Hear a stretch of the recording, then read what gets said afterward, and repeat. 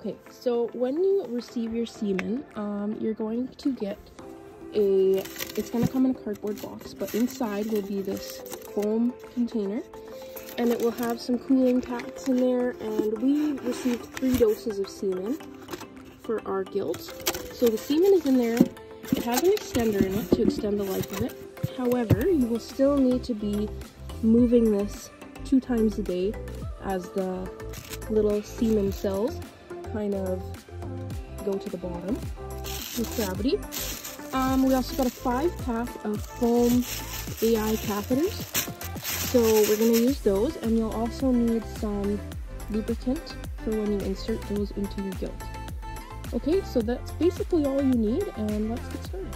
Hey guys, so today I'm going to do a video on doing artificial insemination on a pig. We have a Gilt over there, the little red girl, that is in heat right now. I've been tracking her heat cycles, and we've ordered semen in for her to be bred, and today she's in heat, so today she's going to get bred for the first time. She is a Hereford, a registered Hereford, and we are going to be breeding her to a purebred registered Berkshire. So I'm excited for that, and I will show you guys the process of getting that done. This is our first time doing AI on pigs, but from what I have researched and the people I've talked to, it's not rocket science. So we're gonna give it a shot. I think it opens up a lot more doors for us to try some different breeds and offer a few more different things in our program. So I'm gonna give it a shot and see how it goes, and I will show you guys the process of doing it. Now you wanna breed them as soon as they're in standing heat. And then you want to breed them probably the next day as well, while they're still in heat. And then if you can breed them again a 3rd time, then do that. The more times that you breed them, the more pigs they'll have in their litter, theoretically, because they release eggs as they're going through the entire heat cycle. So if you bred them on the 1st day, and then you didn't breed them again afterwards, the theory is that you would have a little bit of a smaller litter. So depending on your operation, that might be something that you're looking for. So AI kind of gives you that opportunity to just do that. And then if you wanted a larger litter, like we do, then you breed them up to 3 times if possible. Sometimes they're not in standing heat for long enough to be able to breed them 3 times, but 2 or 3 times, and you'll have a little bit larger litter than if you had bred them just the once. Alright, well, I'm no expert at this AI thing, but from what I've gathered is that if you don't have a boar present, like we do, it's important to use what they call a boar spray. So that gives the female sow or Gilt some pheromones to tell her that there's a boar present. But because we have a boar, we don't have to do that. Anyways, so what you do is you wait till she's in standing heat. So standing heat means that they will stand still for you when you're attempting to breed them. So she is, excuse me, and basically all you do is you go in the pen, you sit on top of them, and then you stick your catheter in. You want to stick it in at a 45-degree angle. I will try to show you guys better on the next breeding. But as you can see, Hamilton, our boar, he's very, very interested in her, so she's definitely in heat.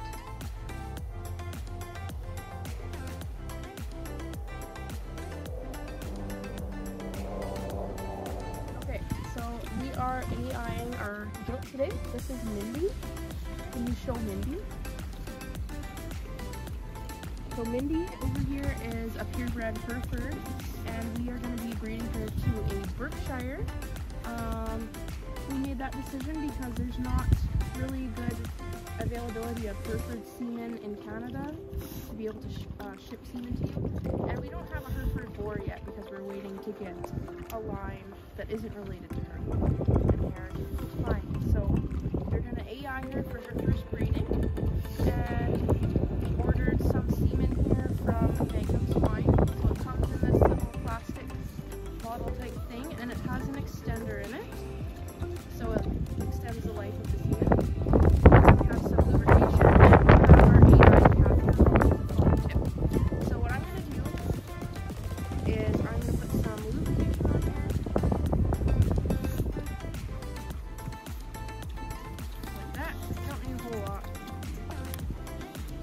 set this out here. Okay, so obviously you want to breed your gilts when they're in standing heat, which she is. I already bred her once today and I'm going to breed her again now. So I'm just going to check that she's in standing heat. So if you stand on top of her, maybe she's not ready right now.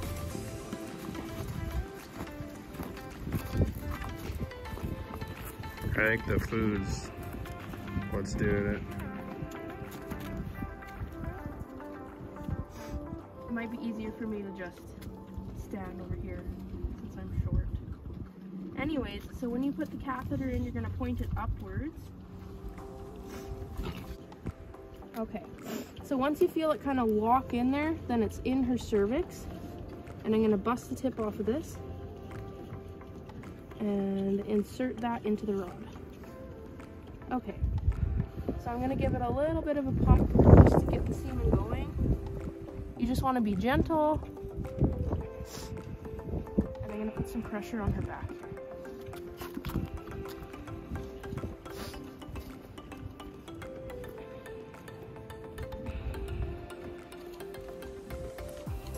And you want to take your time. This takes a few minutes. You want to kind of mimic what a boar would do. So when a boar breeds a sow or a gilt, they take a little bit of time while they're breeding. It's not just instant. So you don't want to just shove the semen in there. So take your time.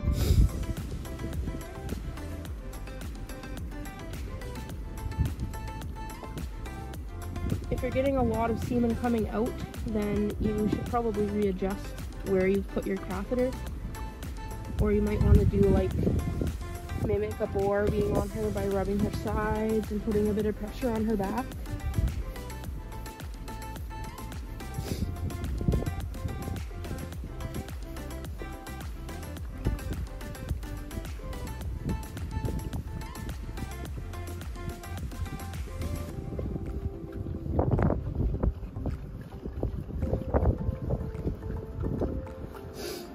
You can also pump the semen a little bit, stimulate a boar being here.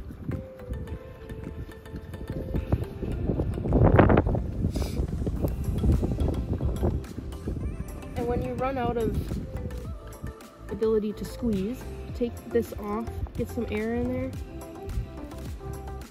and then start over.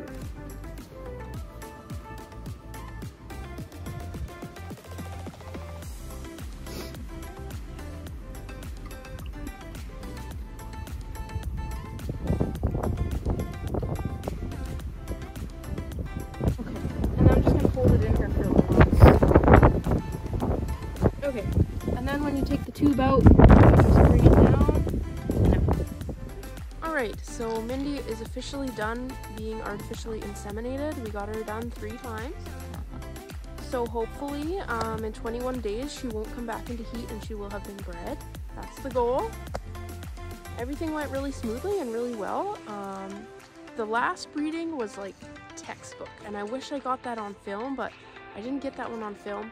But when you watch a pig get artificially inseminated, it went like exactly how you would expect it to. So yeah, but otherwise everything went really, really well. And hopefully in 3 months, 3 weeks, and 3 days, we'll have our first little Burkford babies. I'm so excited. I think that's going to be a really nice cross. And I'm hoping she has a little gilt that I can keep back from her from that breeding. So we'll see how everything goes, but I'm expecting good results and I'm excited to see how everything turns out. Thanks for watching, guys, and I appreciate you supporting our channel as usual. Take care.